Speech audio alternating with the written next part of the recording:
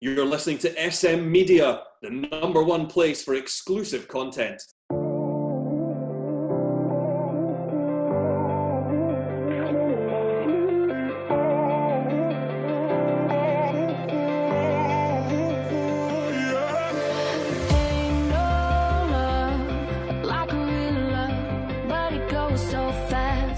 Hi everyone and welcome to this week's episode of All Time 11 right here on SM Media. I'm Scott McPike, delighted to be your host as always. Got a very special guest in this episode. I'm joined by the former Gretna, Dundee, Ross County and Stenhousemuir striker Colin McMenamin. Colin, thanks very much for joining me. It's a pleasure to welcome you on the show.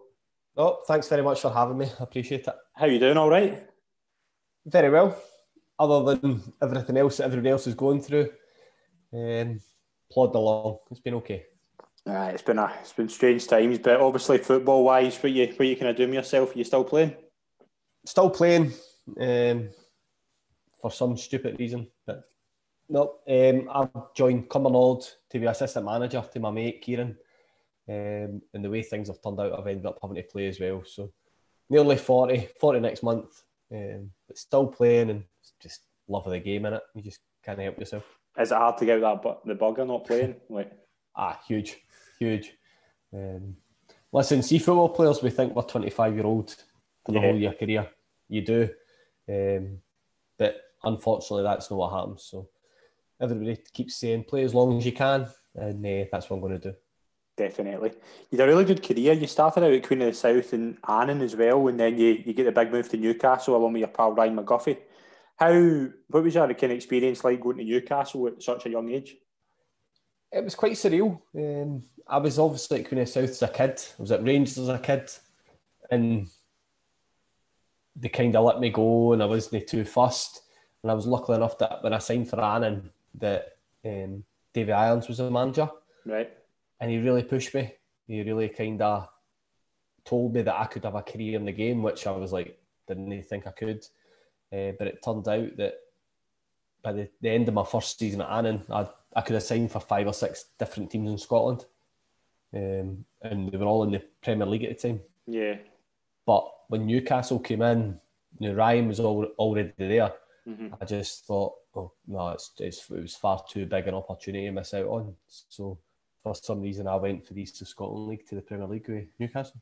And what was it like rubbing shoulders with like Shearer, Kieran Dyer, Gary Speed, Bobby Robson was a manager? Like, just what was your experience like there? Obviously quite surreal. I remember playing with Annan on a Saturday and on a Monday morning being Alan Shearer's training partner for shooting. So that's the kind of way it went. Surreal, but it got to the point there where you realise, wow, this is a different level. And I realised that I had to work. I had to work really hard to kind of train with these guys. Because in training, went from here to there. Mm-hmm. It was incredible. Really good, top club, top manager, top players. And to be fair, that the 2 seasons I was there, I think we finished 3rd and 4th and got to the Champions League both years. And when you think about that now, Newcastle finishing in the top 4, I know it's huge. Brilliant. After you left Newcastle, you came back up the road and came to Livingston, and you also had spells down in England with Shrewsbury, and you had a spell at Falkirk. What was your kind of best experiences out of those 3 spells of your career? Well, to be fair, with Livingston, when I came back up the road, the first 4 years at Livingston were great because I made my debut, I scored my first goal, played in the Scottish Cup semi-final. I played in a lot of big games with Livingston.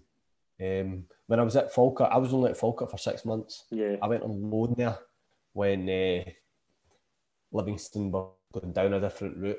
Mm-hmm. They brought in the Brazilian manager and it was a bit up and down. So I loved my time at Falkirk, especially under John Hughes. Loved him to bits because Falkirk are a huge club. Mm-hmm. But when I went back to Livingston after my loan spell, I scored against Celtic, I scored against Rangers, Hearts, Aberdeen, scored against all the top clubs and had a really good time. And when all the kind of bad stuff that was happening at Livingston, I probably benefited out of it because I started playing a lot more. Yeah. So that first 4 years of my I don't class Newcastle as part of my career because I didn't play. Didn't play. I wasn't even close. The players were incredible, and it was all reserve football. But when I came to Livingston, I was a first team player, so I learnt so much in that time that I think it really helped me progress my career after that. So the fact that to play with the players that I played with and score my first goal, make my debut, play at Parkhead, play at Ibrox, that stage of my career was really important to me. Brilliant. You moved to Gretna. You moved to Gretna when they're in the first division at the time, and you won the title in your first season and got up to the Premier League. The 2 seasons you were there, just kind of sum up what it was like. It was obviously a roller coaster. It looked really good at the start, and then when up to the SPL, it kind of went downhill really quickly. What was it like the first season? When you went into the first division, and it was a really good team that was built that season. The first 7-8 months was incredible. I'd signed from Shrewsbury, and people tell you when you're playing in England, stay in England, but there was something that attracted me to come back to Gretna. And I'd obviously been away for a couple of years and I didn't know what was happening, but I came back up the road and I seen players that I was at Livingston with, like proper professionals, Steve Tosh, Bingham, Alan Main. I was like, wow, like this is a club that really wants to go places. And I was fortunate enough that it really started really good for me. Scored a lot of goals that first season at Gretna. We obviously won the first division, we got promoted, and everything was great. Everything was in place at that point. It wasn't until we started sharing with Motherwell that when we went into the Premier League and started sharing with Motherwell that you started to see a bit of warning signs. And it was disappointing, but we had a core fans of 1,500 in Gretna. Once we started sharing with Motherwell, it's like 90 miles, and it killed it. It really did.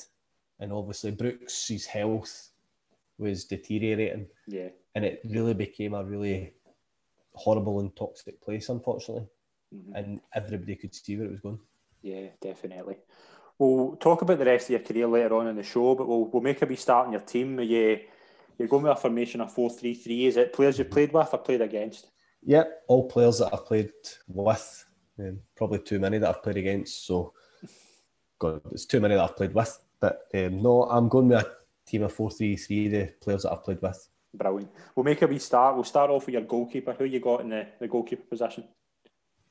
As I started this, I thought this was going to be the hardest position because I've played with Rob Douglas, played with Michael Fraser, I've played with Alan Main, all top goalkeepers. Even when I went and turned part-time, we played with Graham Smith, who's done an unbelievable career. But I've went with Joe Hart. I was fortunate enough to play with Joe when I was at Shrewsbury. Good friend of mine. And at the time, we all knew that he was going to be the top man. We just knew. He was only 18, 19. And if you ask anybody at Shrewsbury at that age, we knew Joe was going to be the top player. We knew him. When he decided to leave Shrewsbury, he asked me for a bit of advice, and I told him to go to Everton. Right. So I made the mistake there. But at the time, Man City didn't have the money. Yeah. And I think Chris Woods was the goalie coach at Everton. I remember telling Joe, go to Everton, go to Everton. Yeah. Fortunately for Joe, he made the right decision with Man City, and he's had a great career since then. He's now still at one of the top clubs in the Premier League, and he's played World Cups, Champions League. So Joe is probably the easiest one that I'll get out of them all. Brilliant. We'll move on to right back. Who have you got in the right back position? I've played with a lot of good right backs, but I'm from Dumfries, grew up there, and so I'm going for Ryan McGuffey. Right, okay. I grew up in youth football with Ryan. When I went to Newcastle, he was there. He was my flatmate. Came back up the road to Gretna. He was there. After Dundee, when things were looking a bit gloomy because of the administration, I went to Cooney South and Ryan was there. Yeah. And I'm fortunate enough that he's my mate, but at the same time, he's a good player. Yeah. People don't understand that Ryan played centre mid with Morton He played right back with Newcastle. He played centre half with Gretna. He played right back with Queen and South. Top player, top man. And I couldn't imagine ever having an all-time 11 and Ryan no better in it. Brilliant. We'll move on to the left back. Who's on the other side? This was a bit easier, to be fair. I was only between two. I was between Jamie McAllister at Livingston, who scored the goal in the League Cup final, and Danny Granger. But I've went with Danny. Right. I just think at his age, at Gretna, that was a tough changing room. Yeah. Spoke about Steve Tosh. We had some really big characters in that changing room. James Grady, Stevie Tosh, Derek Townsley, some John O'Neill, like some really top players. So for a kid to come through and be as good as he was and be so assured, and the fact that he went on better after Gretna. There's not a lot of players when you look at our Gretna team that went on to bigger and better, but Danny did. He had that belief. The fact, I think he scored in the Scottish Cup final as well. Yeah. So he went on to Dundee United, St Johnstone, Hearts. He's now a manager. I just think it's testament to the boy that he's a good top pro, top player. And it was actually very lucky I played with him at that point. Yeah, he's definitely done really well for himself. See, when you touch on Dundee before we move on to your centre halves, like what was obviously the administration will be the big thing for that period, but what was it good at the start before it all went sour? Everything was good. Loved it. Loved my time at Dundee. Played with some top players, a couple of top managers as well, to be honest. What happened shouldn't have happened to a club like Dundee. It should not have happened. I think I finished second in the first division every year I was there, which says a lot that we were just that wee bit away. Yeah. But people don't realise how big a club Dundee are. A lot of people will compare them to Dundee United. See, when you're there, Dundee are a bigger club than Dundee United. It's as simple as that. It's huge, absolutely huge. And the fact that they're in the Championship again now, they're like, oh God.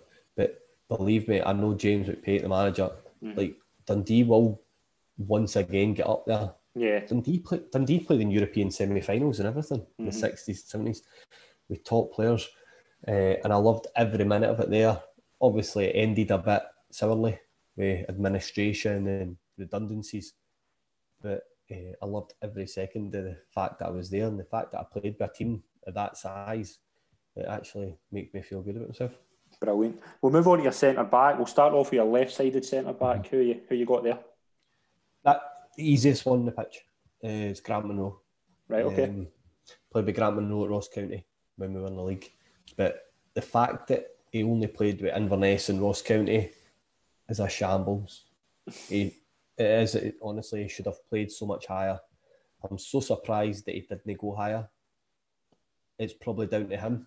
He was comfortable. He's an Inverness boy. Yeah. He's comfortable up there. But see, when you look at his stats as a centre half, he's the same height as me. He's just under 6 foot.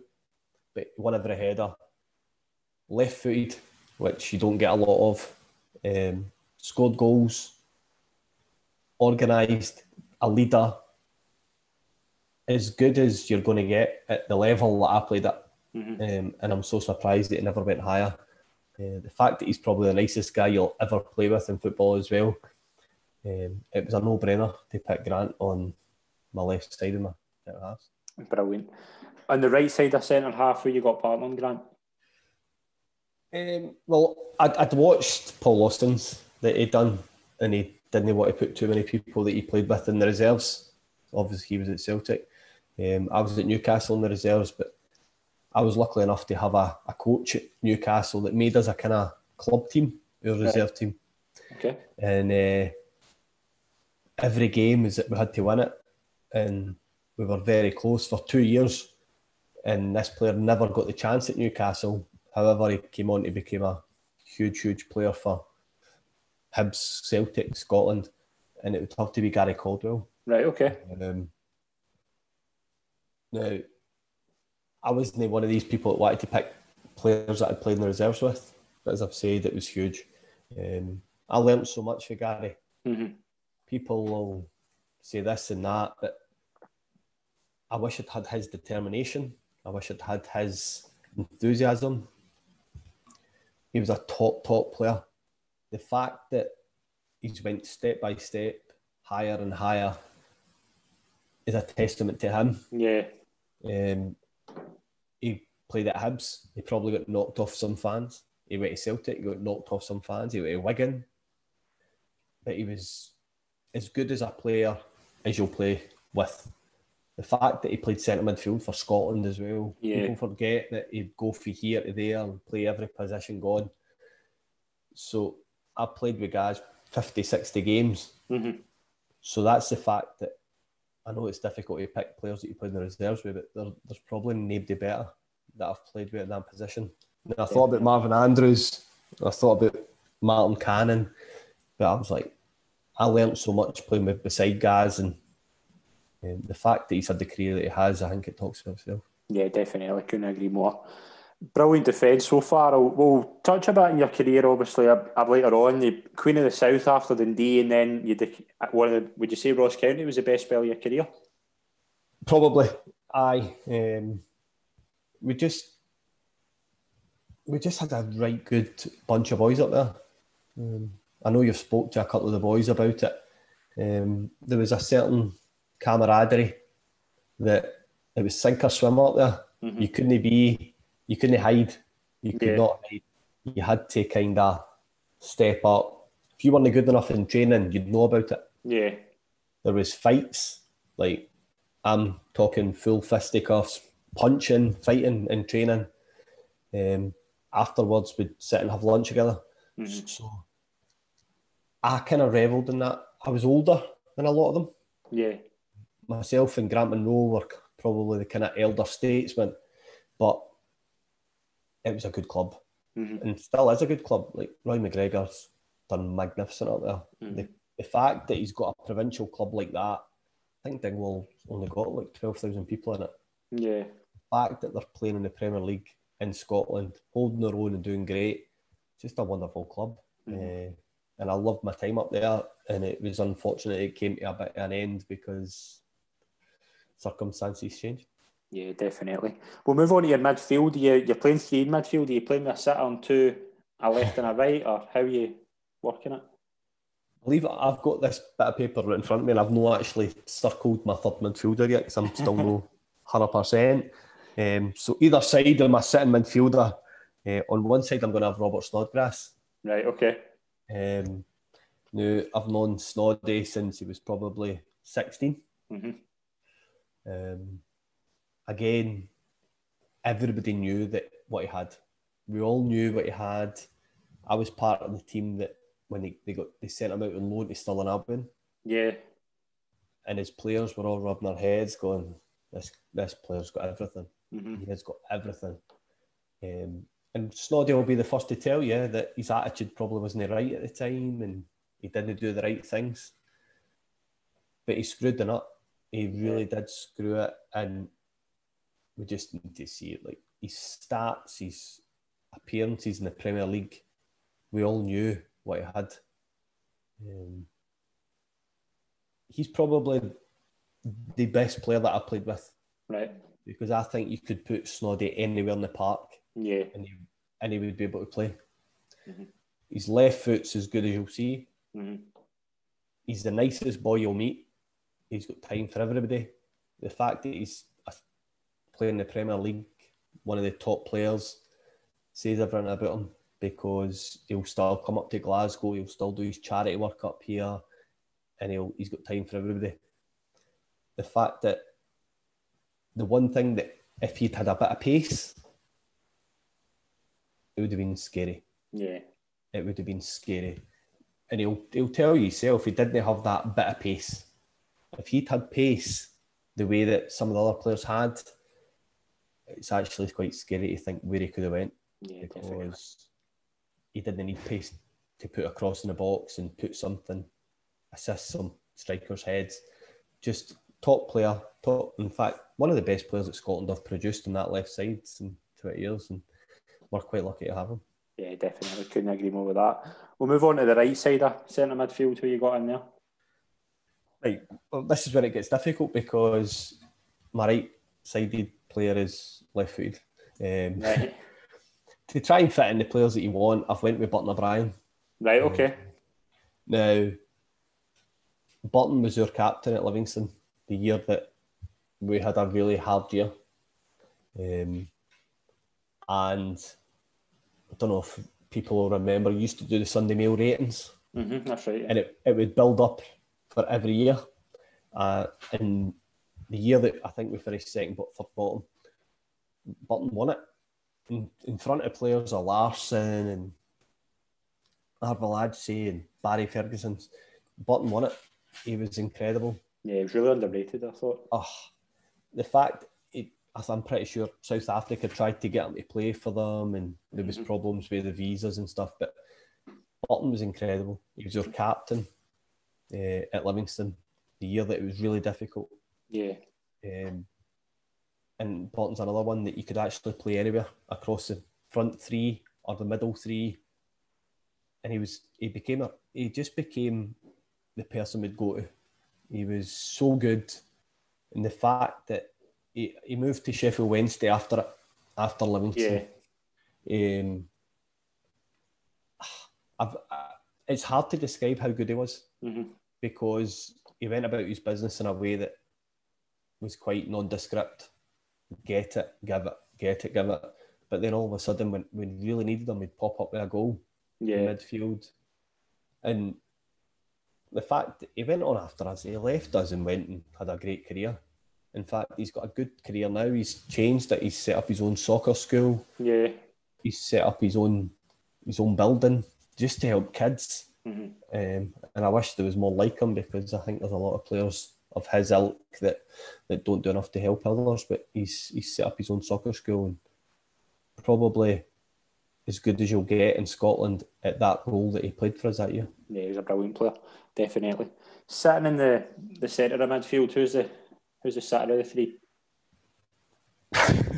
As I said, I've not actually circled it. I've circled my whole team apart for this position. And I've got like Stevie Tosh, I've got Paul Lawson, I've got Kev McDonald, who's still playing the Premiership now. Yeah.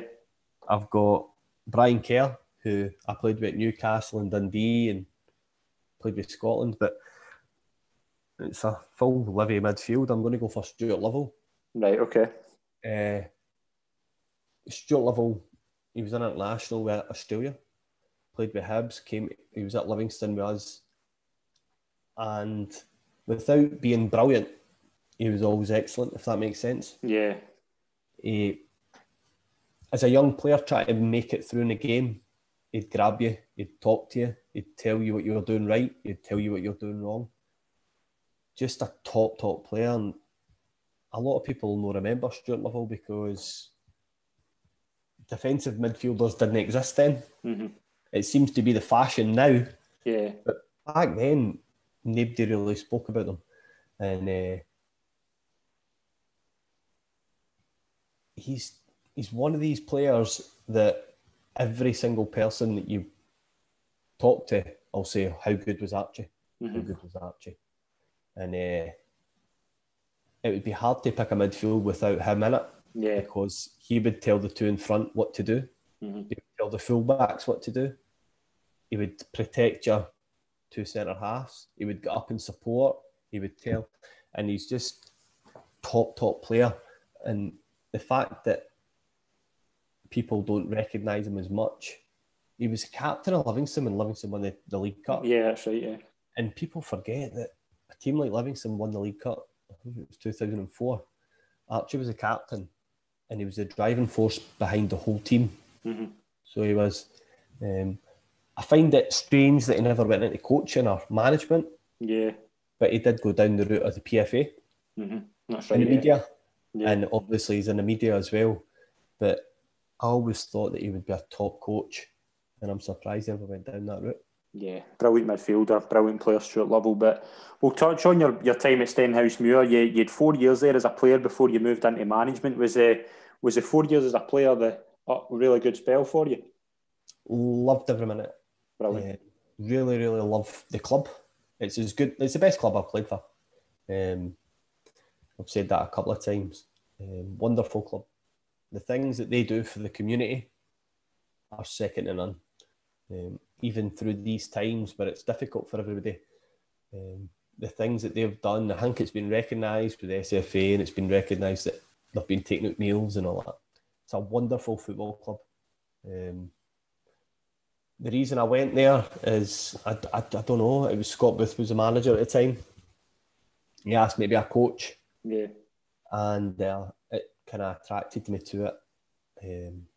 I was fortunate enough that I became a coach there.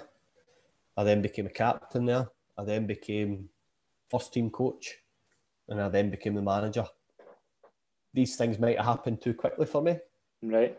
But at the same time, I've got the experience now that will hold me in good stead, because it's a wonderful football club. Yeah. Would you get back into management if the opportunities to come up? Well, I got interviewed for a couple of jobs in the summer there. It's definitely something that would interest me. I've learnt a lot from my time at Stenny. Yeah. I'm not going to kid on. It was probably too soon for me to take the job. I probably shouldn't have took it at the time. I was probably too close to some of the players and the things that happen. But I love coaching. I really love being out on the pitch with players. And at the moment, that's what I've got. I've got no stress for the manager, so I go and coach. So it's definitely something that I would look into in the future, and it's definitely something I'd like to get back into. Brilliant. I'm glad to hear it. We'll finish up with your strikers. You've got 3 strikers a year. Is it just 3 up front, or are we doing a left, right, and a centre? How are we doing it? Well, I don't know. All 3 could play in all 3 positions, to be fair. So on the left-hand side, I'll go with David Fernandez. Right, okay. He's probably, if you've done anything else, he'll probably get mentioned a lot. Yeah, he's turned up in a couple of these already. I can imagine. He was incredible. As a young striker, growing up through... And I think it's hard... I might be bumping my gums, but it was harder for my age group to come through at that age. It was kind of old school. And it's different now. You can't be as hard on young players as you were. And I came through in a team with Lee Mako and David Bingham, Barry Wilson. Yeah. It was hard. But David Fernandez was kind of different. He would put his hand around you, he would talk to you, tell you what you're doing wrong. And you could just look at the career that he had. The fact that he went from Livingston to Celtic doesn't happen a lot. Low centre of gravity. He knew how to be number 9. He knew how to go up against centre halves. He could drop into the hole, be creative. And I'm pretty sure he's a scout at Barcelona now. I'm sure he's kind of employed by Barcelona. So I think it says a lot about how good he was. That how can you no put him in your team when you were lucky enough to play against him? Play with him, sorry. Yeah, he was definitely a top player. Right hand side of the front 3, who's there? The fact that I had my best time at Ross County, scored my most goals and just enjoyed my football, I'm going with Michael Gardine. Right, okay. Wee Midge, me and him just had this kind of... We just knew where each other were all the time. Don't get me wrong, he would never go long. He would always go short. So I knew that I had to go long all the time, but even when we went long, he would work off me. We got to a spell where we were fighting each other to be the top goal scorer that season. I think Midge got 19, I think I got 21. Right. Between us, to get 40 goals between our front 2 is quite impressive in a league-winning team. And the fact that he's still playing and still being a major player in the Ross County team, it would be really difficult not to have him in my team. Are you surprised he never went higher? Well, he got his move to Dundee United from us the year that we went and won the league and got promoted. He didn't get much of a chance at Dundee United. And sometimes a club fits a football player. Yeah. And when you look at Midge, Ross County fits him. He went there on loan for Celtic before he actually signed. He then signed and he left. So I think he's had 3 different spells. Yeah. Now, he's Ross County's all-time appearance holder. He's Ross County's all-time goal scorer. He's, as you've probably heard, mental in the changing room. Yeah, He really does kind of bond everybody. And anybody that's played with Madge will tell you, not got a bad word to say about him. Mm-hmm. Because as much as all the daftness, and believe me, there's a lot of daftness, see when it comes on a pitch, nobody works harder than him. Yeah. Nobody covers as much ground as him. Mm-hmm. And a great teammate, a really good football player, and somebody that's probably underachieved because everybody knows how good he is. Yeah. He's just kind of let himself, no, I'm not going to say let himself down, but he could definitely have played higher if he'd wanted to. Yeah, definitely. We'll finish up with your man through the middle. Who we got? I'm going with Lee Griffiths. Right, okay. It's quite easy, that one, to be honest. Could you see even at Dundee that he was going to go and be the big game player that he was? Well, I was fortunate enough. I was at Livingston as well with him. Right, yeah, so right. So I was when he was breaking through, and I seen him mention at a podcast that because they signed me on loan, it kind of stunted him a wee bit, and I was like, oh god, I didn't stunt you that much. Incredible. I seen him at 16. Mm-hmm. So that at 16 at Livingston, and you just know. And I know it's quite cliche, but you can see this player at 16 coming into the first team, and his left foot is ridiculous. And you go, wow. He came to Dundee, he was still raw, but Jockey Scott grabbed a hold of him, and then he had good pros. Eric Payton grabbed him, Gary Harkins grabbed him, Rab Douglas pinned him up against the wall a few times. And we just see him now. He's Scotland's best striker. It's as simple as that. He's probably still Celtic's best striker. And it's hard to say anything bad against him. The way he worked in training, the way that he plays, the way he scores goals, is you don't get that often. It's all natural. Yeah. And I was lucky enough to play with him with 2 different teams. And I couldn't have a top 11 without having Lee Griffiths in it. He's probably Scotland's best striker in the last 15 years. Yeah, definitely. Brilliant team. Is there any players that just gradually miss out in that could have been easily in the team? There's loads. As I went through the keepers, I've got Rab Douglas, Alan Main, right back, like David McNamee and Gary Irvine. Left back, I've got Jamie McAllister. Centre half, Marvin Andrews. My midfield was really hard because obviously I played with Richie Britton, who was incredible. Yeah. Lee Makel, Dave Edwards, who went on to play in the Euros with Wales. Yeah, that's right. Yeah. I was at Shrewsbury with him, and Gary Harkins, who everybody talks about, is a maverick in Scottish football. Really hard to miss out. And up front, I played with Jason Scotland, who played in the Premiership. Played with James Grady, who one of the top strikers in Scotland in his time. So it's been really, really difficult. Kevin McDonald as well, midfielder. He's still at Fulham in the Premier League. I'm leaving him out. But in terms of the way you try to set your team up, I just think that team would be really, really difficult to beat.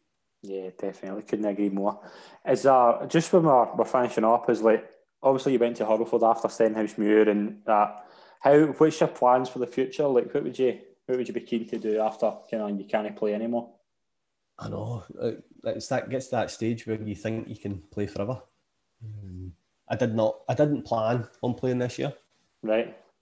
But circumstances with COVID and all that, and the lack of players, and I helped the team out. So I've been fortunate enough that I've kept fit, and I've scored a couple of goals this year and done okay. Plans for the future, I would love to become a manager again. Obviously, because of my time at Stenny, that might be difficult to get in at that level again. But I've certainly learned a lot from that experience. I was fortunate enough to go to. We went away to Pittodrie with Stenhousemuir. I went away to Tynecastle as manager. So I have done a bit. Yeah. I've obviously learned a lot from it. But as the months pass and the season's come to an end, I need to make a big decision next year whether what I'm going to do. But at the moment, I'm coaching and I love it. But if the role of a manager came up somewhere, it's definitely something I would look into. Yeah, definitely. Colin, it's been an absolute pleasure to be on the show, mate. The team's brilliant. I really can't thank you enough for joining me. It's been a pleasure.